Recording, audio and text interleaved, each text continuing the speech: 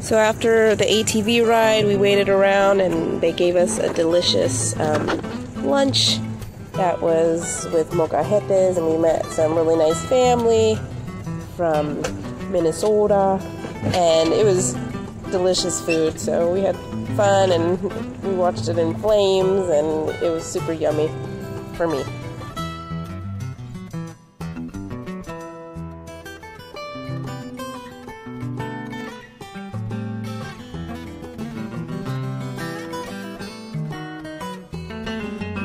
Mexico. And this plant to mature takes 7 to 8 years. When it's ready, we use all the leaves because we only use the stem of the plant. Like you see in the picture, this is how we use this plant. This is the trunk or the stem of the plant. Do they use the leaves for anything?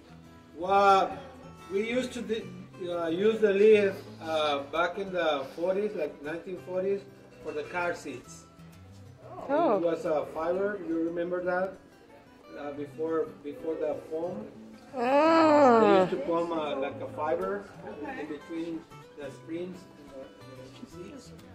That would, it's a fiber.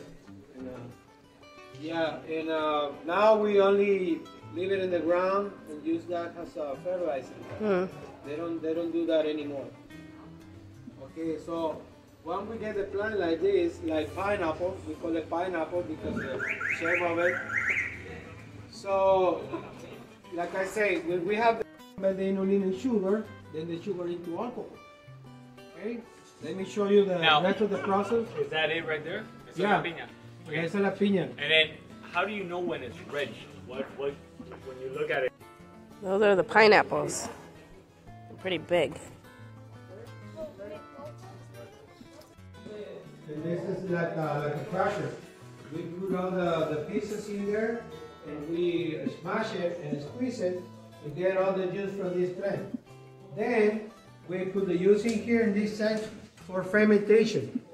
Fermentation takes about 72 hours to 1 week, depending on the plant. And once we get the juice already fermented, we do the distillation process over here. We put the juice in here and we boil it. And here is where we separate the alcohol from other elements.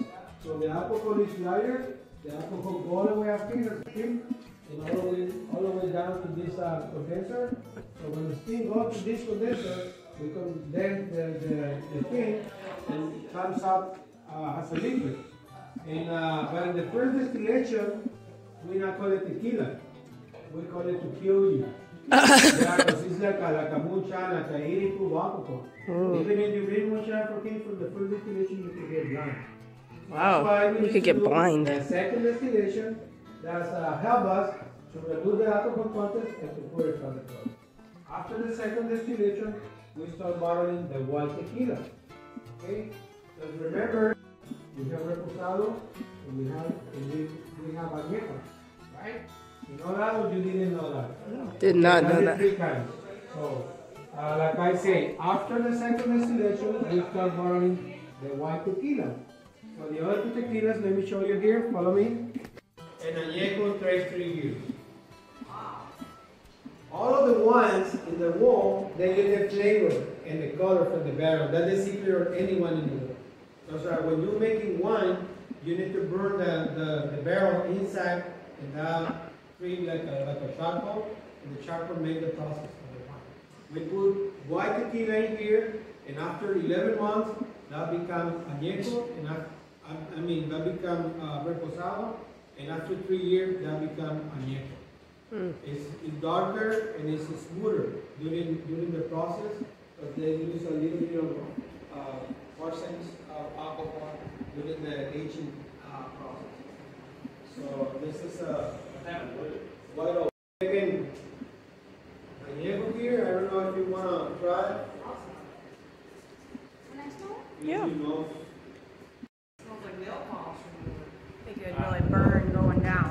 The other two kinds is for the people who really know about it. That's for sipping, you know. And white tequila is always used.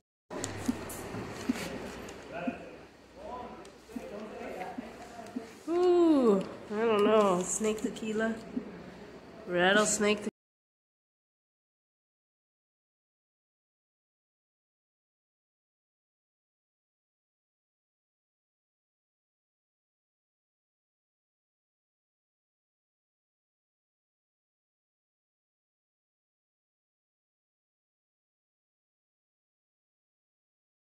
Thanks for watching. It was kind of a surprise. We didn't know we were going to go on a tequila tour right next door to the restaurant, and then